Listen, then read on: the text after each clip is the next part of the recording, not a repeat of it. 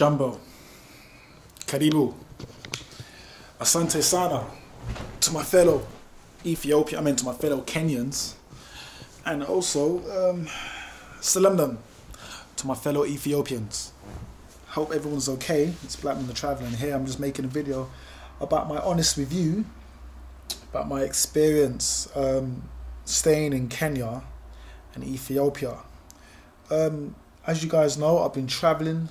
I've been traveling around the world. I've been doing this for the last 3 years, almost 3 years, and it's been amazing experience with the people that I've met and everyone that I've seen, the places that I've been to, the cultures that I've learned, the religions, the beliefs, the food, seeing new people, learning about the diversity that the world has, and it's been a crazy experience. So this video I'm going to show you, I'm going to speak about my experiences between Kenya and Ethiopia, and hopefully I'm going to show you the comparison.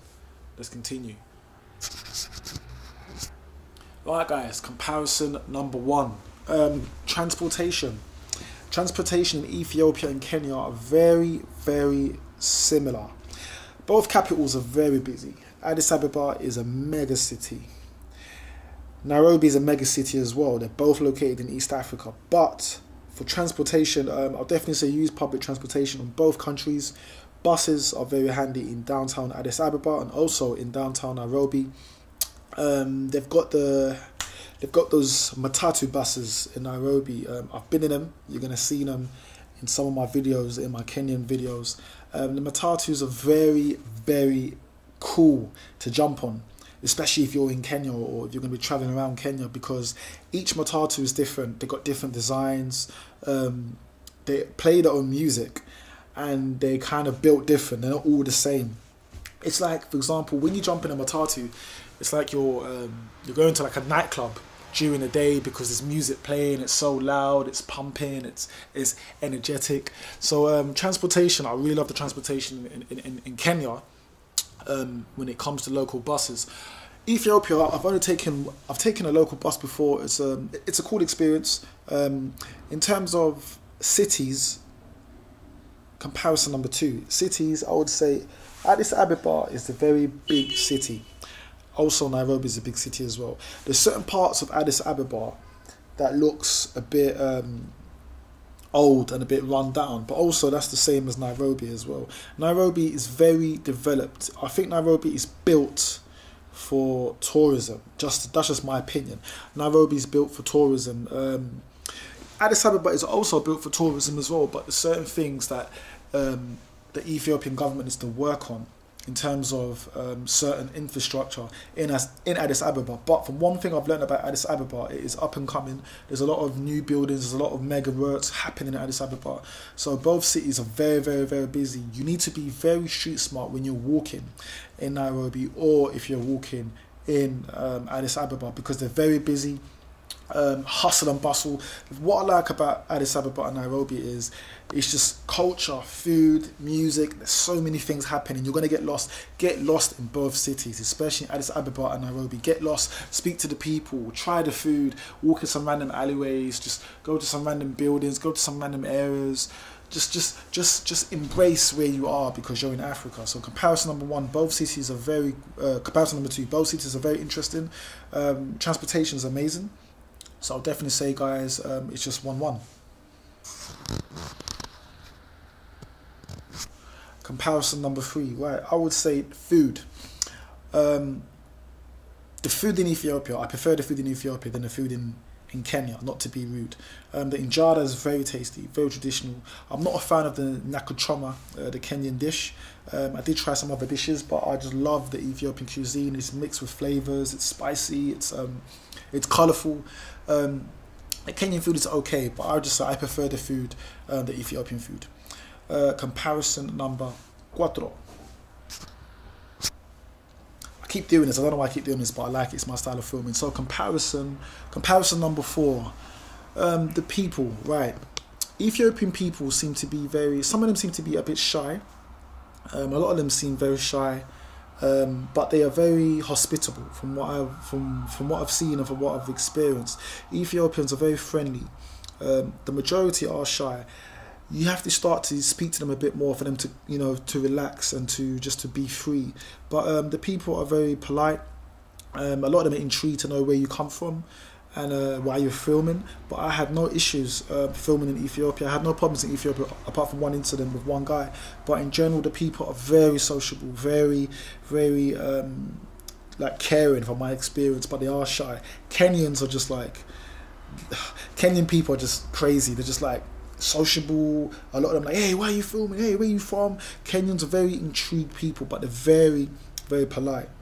My experience, they're very friendly, tourist friendly. They're very happy to see foreigners to come to their country and to know why they're in the country. They're very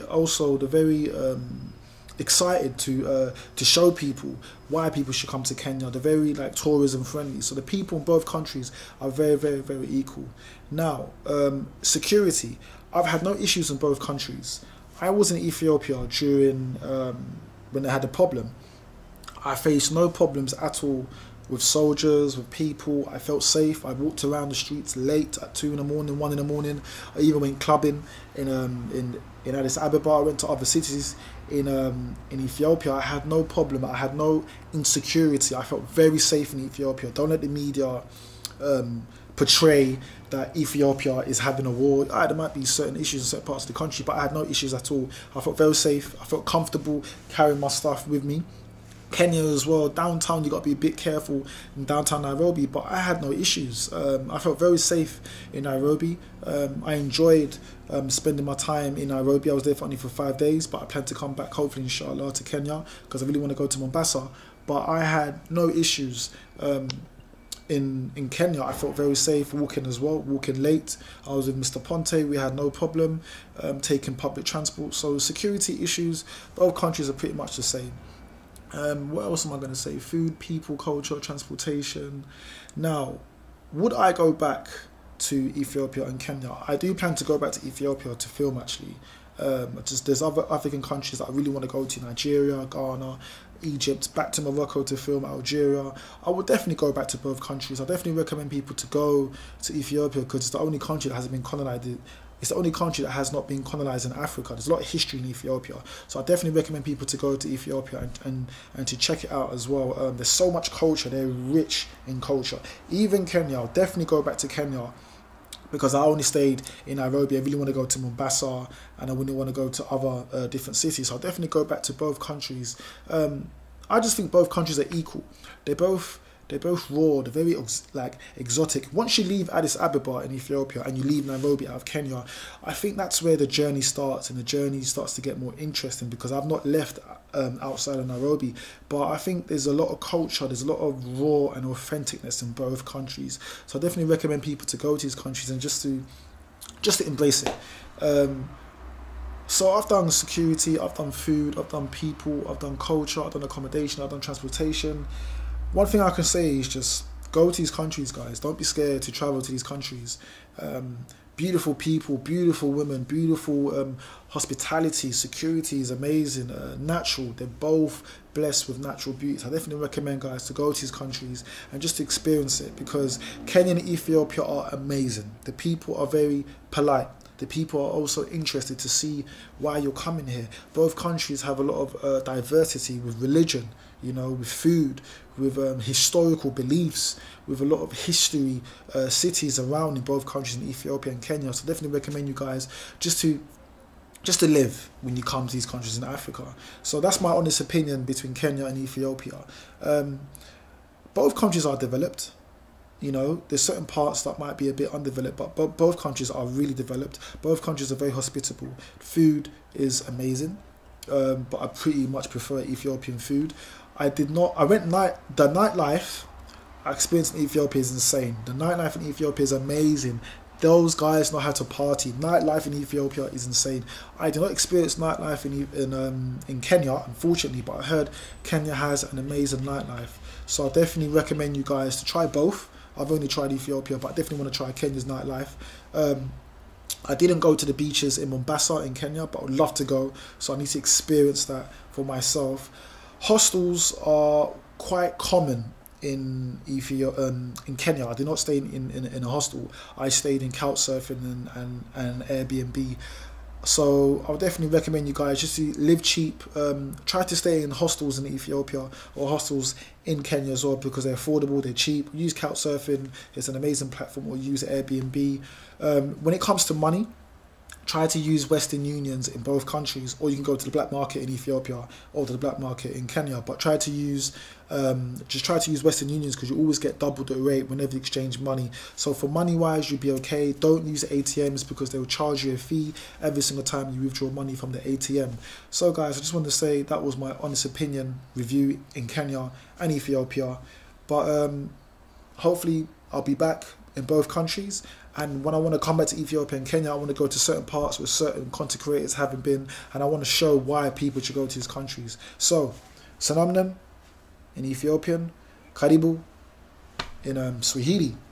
Ciao. Hope you guys enjoyed my honest review video, and please visit Kenya and Ethiopia. Tuende Kenya and Tuende Ethiopia. Bye.